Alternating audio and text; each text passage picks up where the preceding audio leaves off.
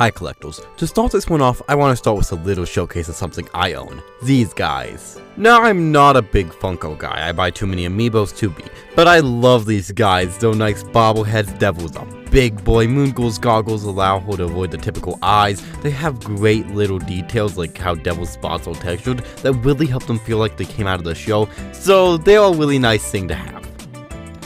Why is this so rare? Now really think about it, because a mere 10 years ago, tons of shows got merchandise.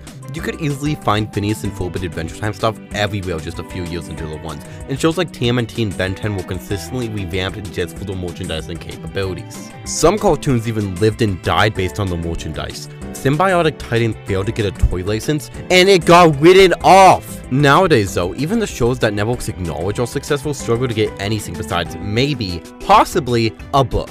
Now don't get me wrong, I love Marcy's journal, and the fact I can still find Journal 3 on store shelves years after the fact is great.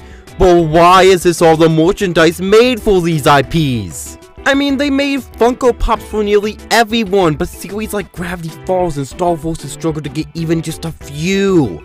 Have you seen the amount of concepts made for Owl House and Amphibia ones all the time? And some of these are ultra specific. All we need is normal versions of our leads, and I'd buy them! But back to the question, why do I think this is happening? Well, a few things probably contribute to this. For Cartoon Network, I think that they were probably scared out of the business after they put out two series just for merchandising capabilities back to back. Powerpuff Girls 2016 and Ben 10 2017.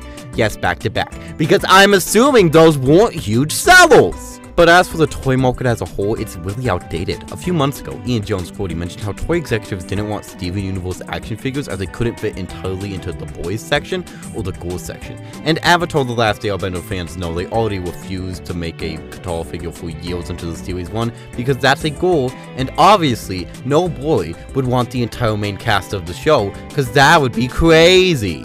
So, with a lot of animated series becoming more and more inclusive and appealing to wider and wider audiences, I think a lot of toy executives are against merchandising opportunities because of their stupid demographics and marketing and whatever taxes are. So now, fans have to rely on each other for merchandise. For example, there's this whole website called the Mystery Shack which sells merchandise for cartoon nerds. I bought a flapjack from there. I realized when opening it that he can stand on your shoulder, and I absolutely lost it.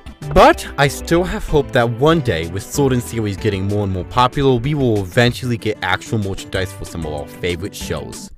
Or just Funko Pops. Hey, it's a better fate than what SpongeBob's in right now. Like, why is everything meme-centered? Ah!